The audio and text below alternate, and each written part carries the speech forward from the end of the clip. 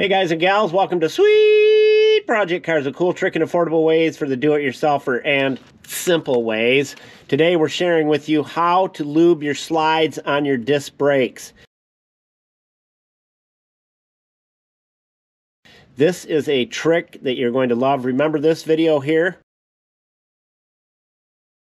Alright, that's the same thing we're doing here, but this is better.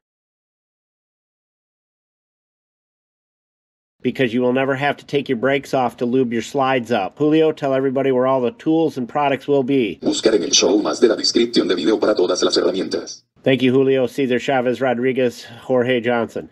All right, now you see this is the rubber boot right here.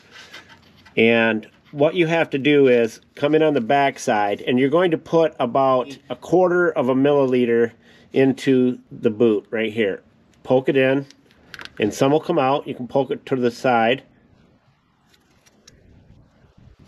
Done. Then you take your special silicone, which is this stuff right here, and you take a little dab of it, and of course you'll clean this up with your old 99. Take your silicone and you just put it right on the hole, and you can put as much on there as you want, maybe the size of a pencil eraser.